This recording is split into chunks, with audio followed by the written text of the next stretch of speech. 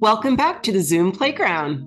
I'm your host, Betsy Sabatini, your go-to expert for all things Zoom and beyond. Today, we're tackling a common challenge: how to resend confirmation emails to your meeting registrants. That's right, a Zoom meeting can have registration, and you can easily go in and select all the people who have registered and send them a confirmation email. So join me as I walk you through the simple steps to resend confirmation emails directly from your Zoom account, ensuring that no attendee is left in the dark. From accessing your registration settings to customizing email confirmations, I'm going to show you everything you need to know to improve your communication process. Don't miss out on this essential tutorial. Oh, and hit that subscribe button and turn on your notifications so you never miss one of my updates from the Zoom Playground. Let's go take a look.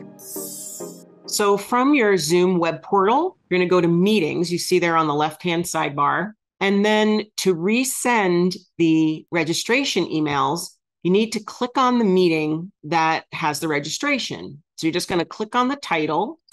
And on the next screen, notice across the top from left to right where you see details and then registration and email settings and branding and polls and quizzes and survey and live streaming. This is all of the information that can be set up for a Zoom meeting before it even starts. And since you set up registration for this, all of the registrations have been coming in prior to even the start of the meeting, which is really good about this because you can see who's interested to come even before it starts. Once you click on registration, you can see how many people have registered. And then all the way over on the right-hand side, it says View. That's where you're going to see a list of the people. Now, before we go in there, I just want you to notice that also the settings that you have chosen for your registration are confirmed for you here. So you can see that you will be getting an email every time someone registers. It will close the registration after the meeting date. You can allow people to join from multiple devices, so they can join from a computer and a mobile device. It will not show your social share buttons on that registration page, and it will show the join information on the registration confirmation page. So these are all settings that you can turn on or off at the time that you're setting up your meeting.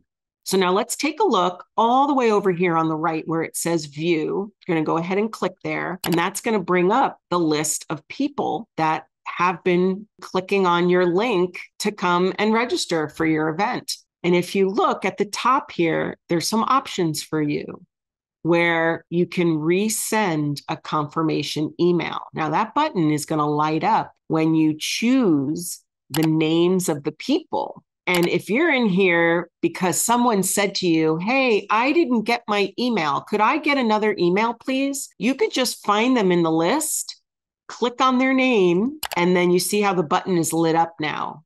When you click there, they will get another email from Zoom, not from you. It'll have the title of your event, but please inform them that the email confirmation is coming from Zoom. That's how they'll see it in their email inbox. I would tell you, though, that make it a best practice to come in here and choose that checkbox at the top of the checkbox column, because that selects everybody in the list. But it only selects everybody on page 1. So you see how I have 3 pages or more of registrants? If that is the same scenario for you, you're going to need to do this 1 page at a time. So select everybody on page 1, click the button to resend confirmation. It'll give you a notification that that was done. And then you're going to go to page 2, and you'll notice that all the boxes are unchecked because page 2 has to be done separately. So when you click the checkbox at the top of the column for page 2, you're going to repeat the process, resend the confirmation email. And then everybody will be getting a fresh, brand new confirmation email with the join link. It's a beautiful thing. When you're done, just click close at the bottom here, and that's how you close that section. And then you can go right back to your meetings or go on to your settings or whatever you need to do.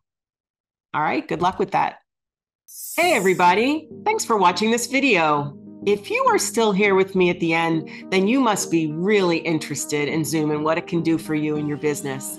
Well, lucky for you, I have free resources that you should definitely take a look at. These free downloadable checklists and guides guarantee that your Zoom is set up for success before your meeting even starts. For more information, click the link in the description below. Don't forget to subscribe, like this video, and watch the next one. Again, I'm Betsy Sabatini. I'm your Zoom expert and tech educator. See you next time.